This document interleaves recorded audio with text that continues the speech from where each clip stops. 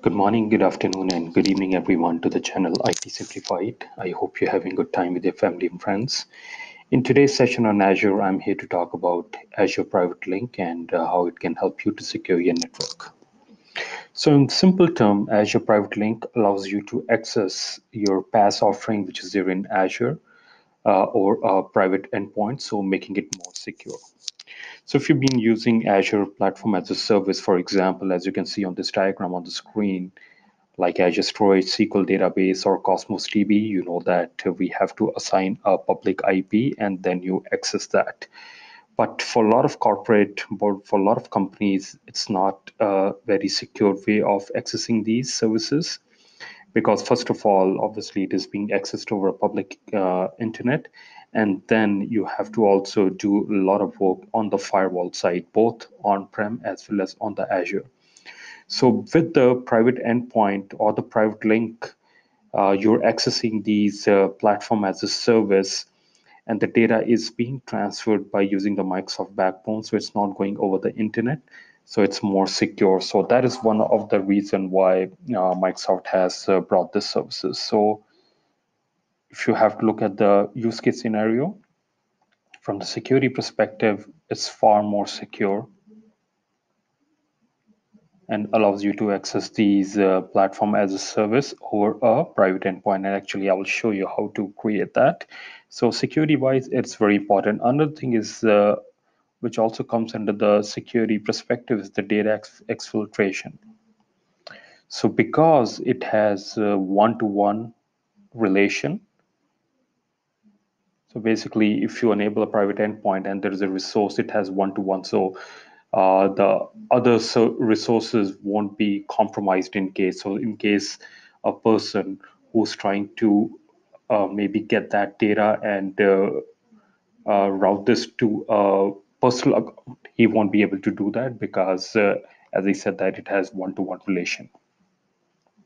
And also, you might be thinking that there's also something what you call a service endpoints, right? So if you've been using these services, you have service endpoints, then what is the reason you need to have a private endpoint? Now, one important thing is that with the service endpoint, you still need to create a public IP. So a public IP for the private endpoint needs to be created, which is not a case when we talk about the private endpoint. So say, for example, if from on-prem, if I want to reach a virtual network, and then from that virtual network, I can secure it and use it to reach the storage account. Say, for example, in this case, I'm talking about one of the PaaS offering, but it was not very secured way because I can still specify from which network I will allow the access, but there's still a public IP needs to be assigned to that PaaS offering.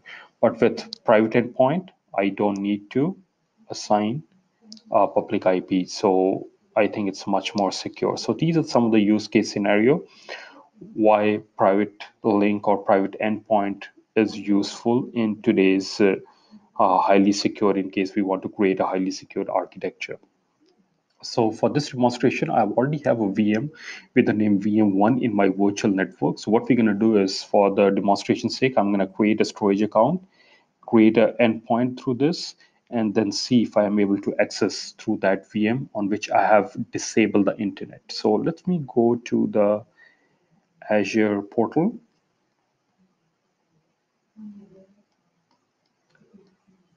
I'll go to the storage account.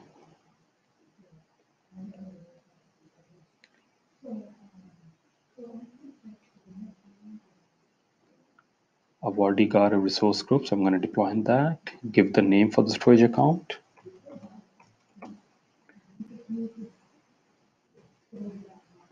Going to be in Canada Central.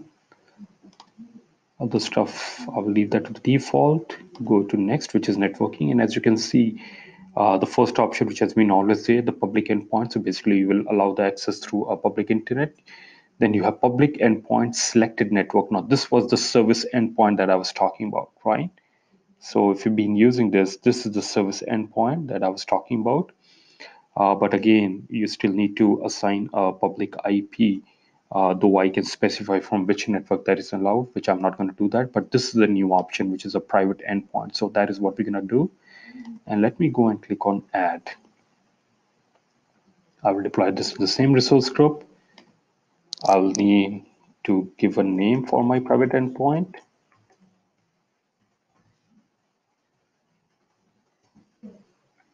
Storage subresource, I'll select blob. You can choose file, queue, table, all those options which are there within the storage account. The virtual network, I'll deploy this under the Greesh RGVNet and the subnet which is under which that VM is. And it also gives us to integrate with the private DNS zone. I will leave that to the default and click on OK and review and create. Validation passed and click on the create button. All right, with storage account created, let me go inside this and create a container.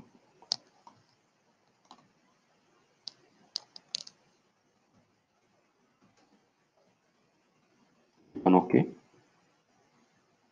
And the container was created successfully. So let me just try to go to my virtual machine, which I have already initiated the RDP session. And just to prove a point here, I don't have any internet on this machine. So if I go and try to browse,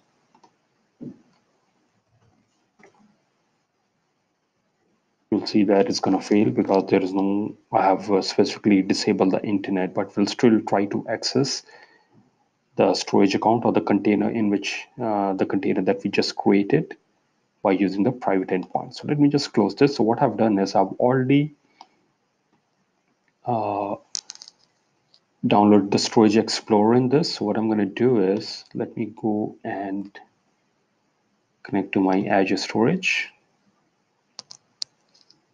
And for this, I can use any of these options. I'm going to use the connection string.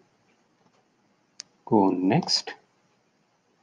I can specify what display name I want for this. Let me give it share1. The connection string, I'll get it from the Azure portal. So let me go over there.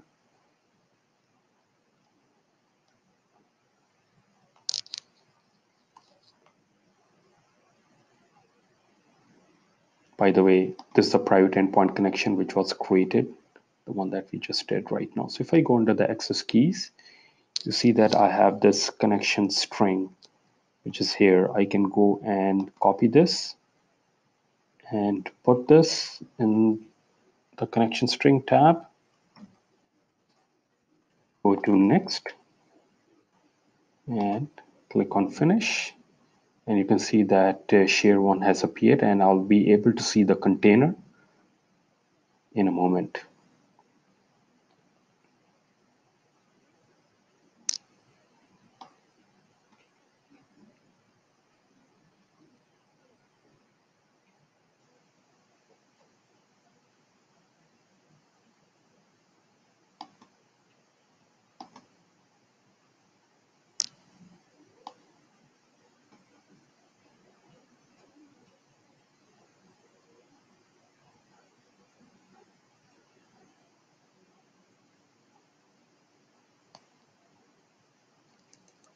If I go under the blob container, I should be able to see that container in this list.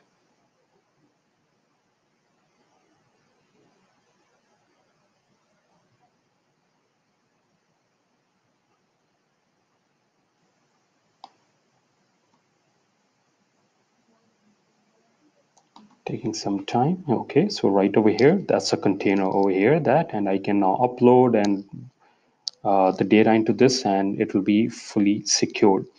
Now, just to further prove a point, if I go and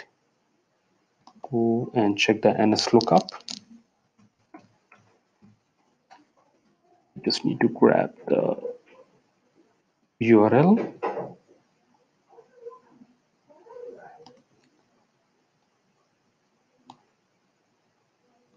Of my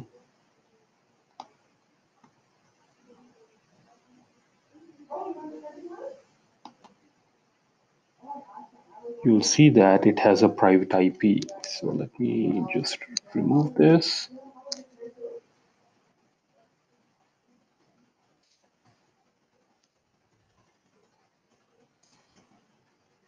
Here you see that it has a private IP, and if I do the same thing from my local machine, and if I try to access that, I won't be able to.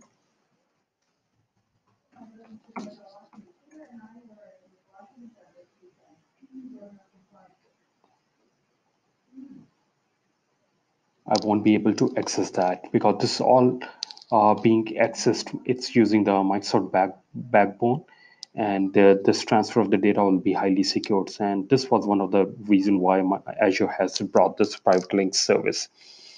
Another thing that just want to point out from the pricing. So I will say that you look in the pricing calculator. So there is a charge associated with this service. So right now it is only applicable for Azure Storage, SQL Database, and Cosmos DB.